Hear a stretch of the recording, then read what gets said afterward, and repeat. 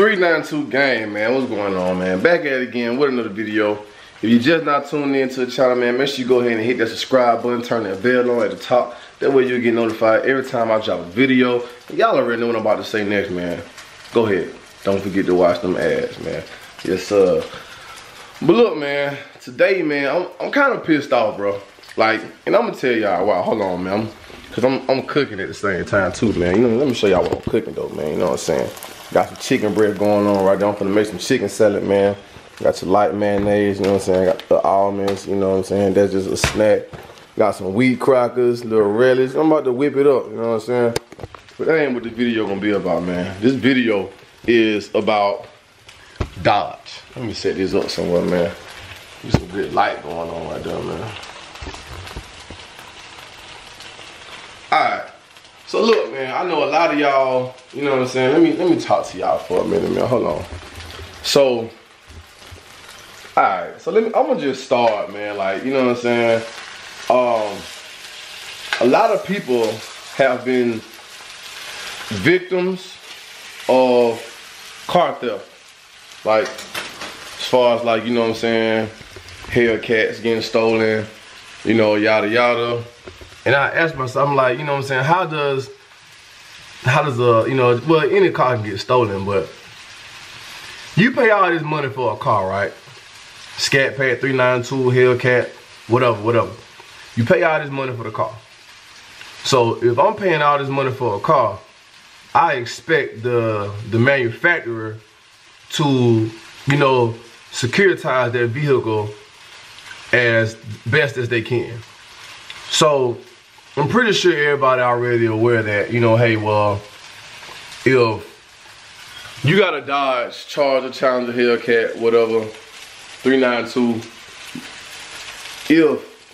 if you bust the back windows out of these cars, the alarm is not gonna go off. Alright. First, I didn't know that. So I'm like, well, dang, is that true?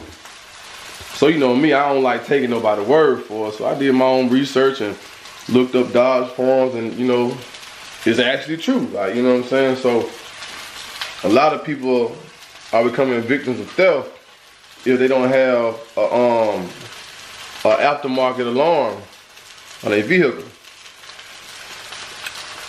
You know what I'm saying? So it almost makes you question, like, well, do I really want to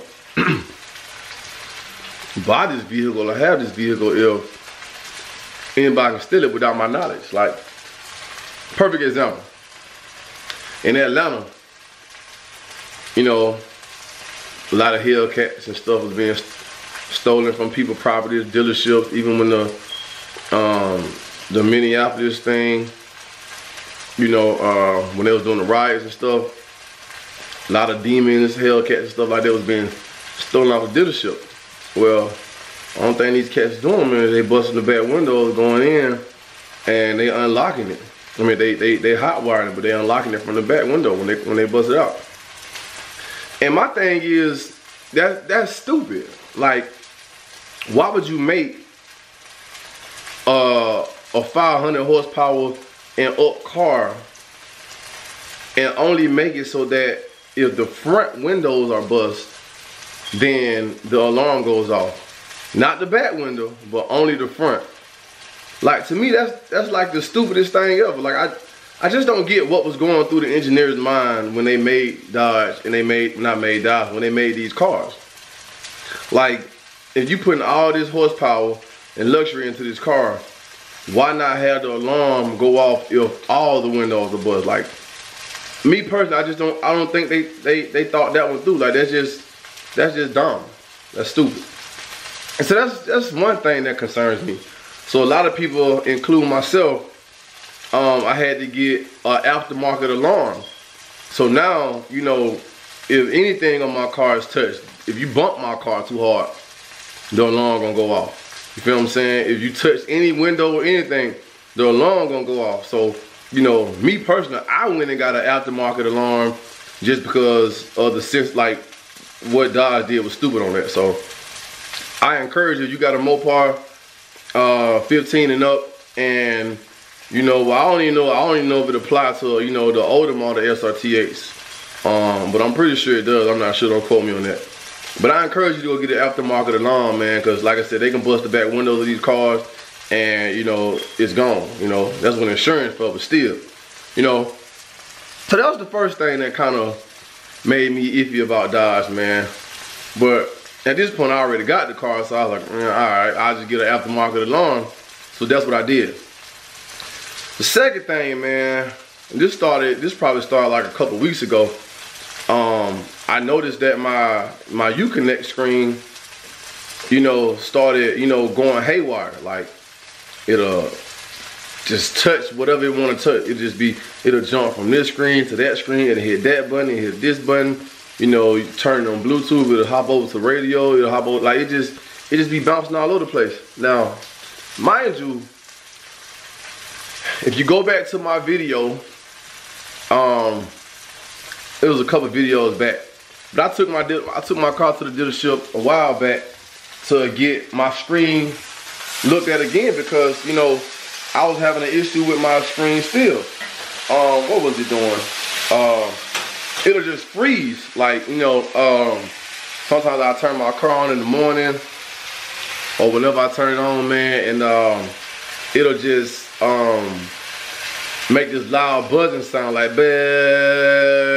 it just freeze, and I won't touch nothing, and then I'm not able to touch anything. So I would literally have, even if you turn the car off, open the door, whatever, the screen will still be froze and the sound will still go on. So it literally just does that for like a good 5 to 7 minutes. So, you know, whatever volume that you have your volume set at, that's the loud, like that's how loud it's gonna be or whatever. So eventually, like, it ends up resetting itself, and you know, that's that. But it happens quite frequently. So I took my car to the dealership and, you know, told them the issue. They had my car overnight. They said that my Uconnect had to be updated. So they updated my screen. At least that's what they said. They told me they updated my screen, and they assured me that the problem was fixed. So I'm like, okay. So I didn't have that problem again after that. So I'm like, okay, well, maybe it is fixed. Now, a couple weeks ago, like I said, I started noticing this issue. Like I'm it first started when I was driving down, and every time I drive or do some hard pulls in Mexico or whatever, I always turn on my performance pages and look at my gauges. You know what I'm saying? Make sure all my temperatures and, you know, everything is fine as far as gauge wise.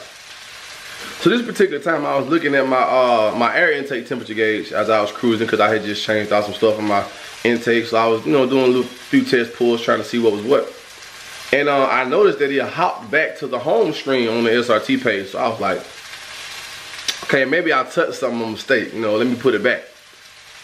So I put it back on the screen and I rolled down to like another light, and it just jumped back again. So I'm like, all right, now I know I didn't do that. So I was like, all right, let me try another screen. So I went back to my radio screen on the media, listened to my radio, Bluetooth.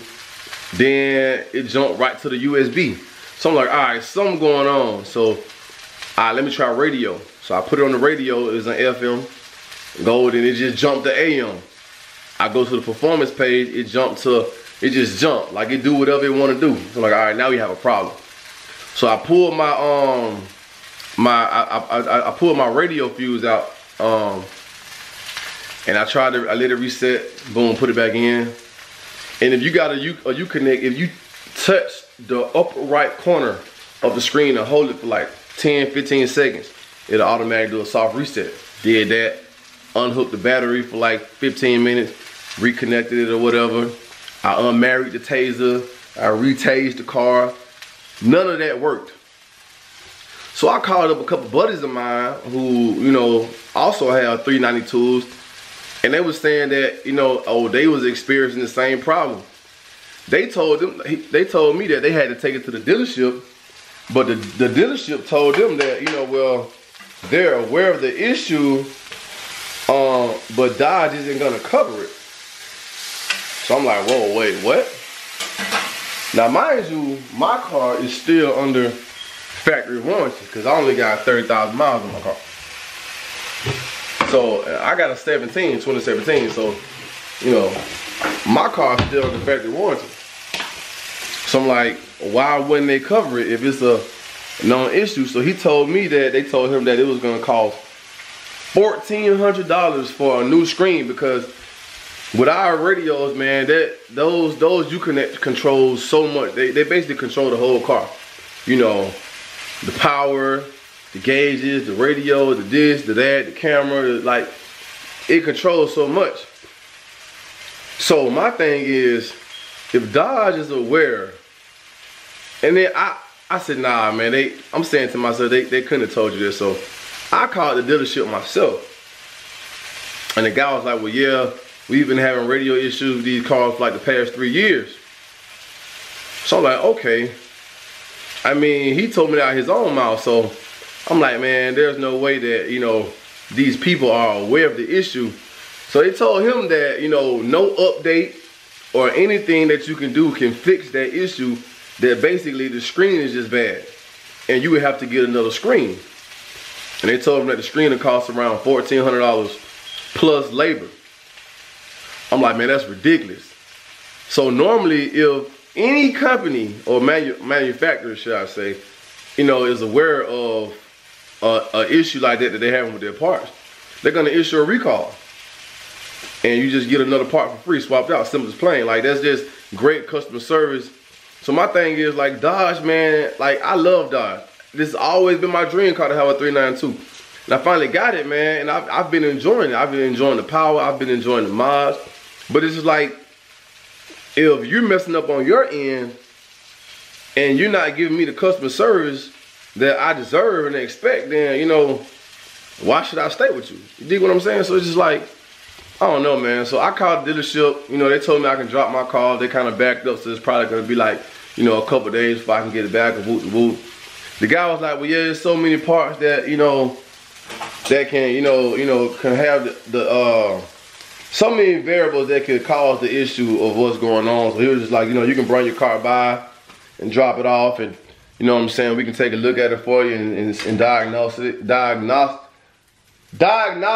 the car or whatever, you know what I'm saying, and see what's going on. So I'm like, well, I'll do that, man. But you know, I just feel like, you know, if this is a factory malfunction from a factory part that you in the factory are aware of, why should the customer have to pay for a new part that's defective on your end? I don't get that. So I don't know if it was just particularly the dealership that he went to, you dig what I'm saying, that gave him that information, but we're gonna see, man. But you know, I just don't know, man. Like, I don't want to leave Dodge because, like I said, I've always wanted this 392. You know, I always loved, who's this calling me?